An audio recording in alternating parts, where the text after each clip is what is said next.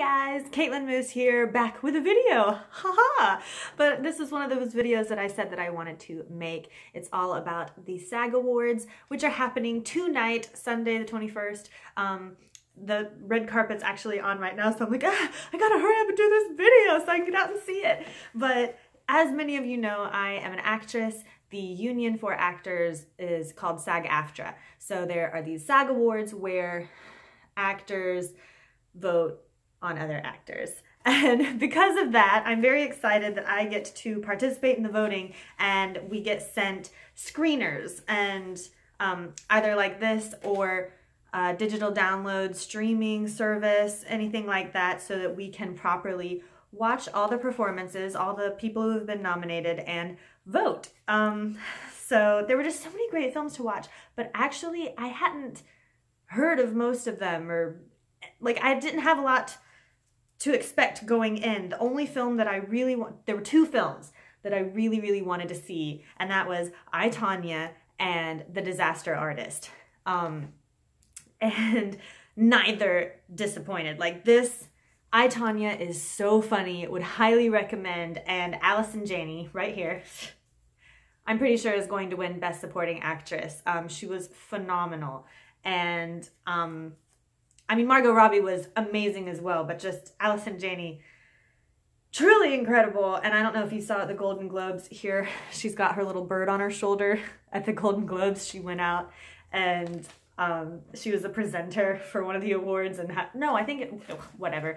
And so she had like a little bird on her dress right there, and she's like, oh, shut up. But she's truly incredible, and the movie is just phenomenal and very funny. The crazy thing about this movie, pretty much the only reason I'd heard that it was coming out is because I came across sides for it. So I knew that it had that kind of style of breaking the fourth wall and being like, this isn't how it happened, rah, rah, and like continuing the action kind of thing. And I just thought that was really interesting, and that's how the movie was, and I was like, oh, that's so cool, I saw that before it was filmed. But that was fun. The Disaster Artist we had on streaming, and that's hilarious. Would highly recommend that movie. And, you know, obviously it's based off The Room and Tommy Wiseau and that story behind making that film. So it was very interesting, but also really funny. Also, some parts just super heartfelt. And I'm just going to keep going because I'm not trying to talk about every single movie.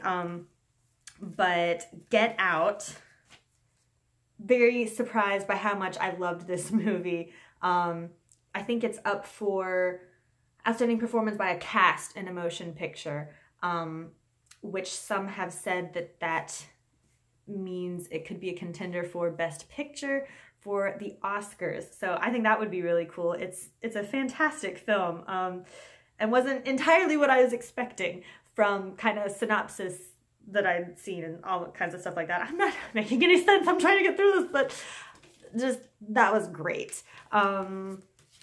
Let's see, The Darkest Hour, Gary Oldman probably winning for Best Actor because he portrays Winston Churchill. Very amazing, but I loved Call Me By Your Name. I had no idea what this was even about when I put it in to watch. But Timothée Chalamet is amazing, and the film is just so beautiful. It's a coming-of-age film set in this little town in Italy, and the film is just beautiful. I don't usually like describe films that way, but it was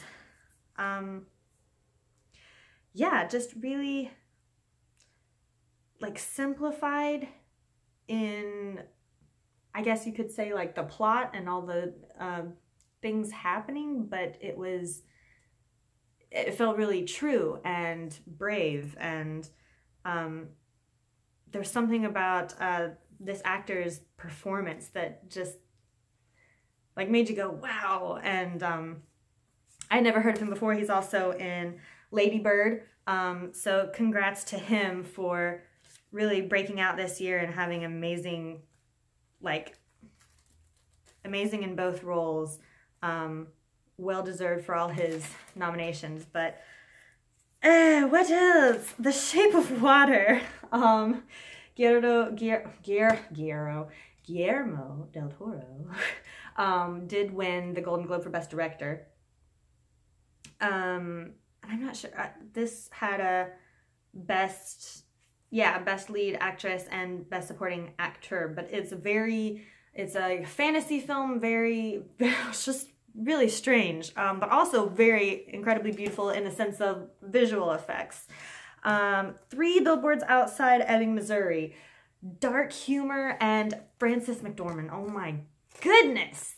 Amazing performance from her. I heard a lot of people say that it reminds them of Fargo. I got the same kind of vibes, but just surprisingly funny, but dark and moving as well. So yeah, just really enjoyed that. The Big Sick. I was crying by the end, like in the credits.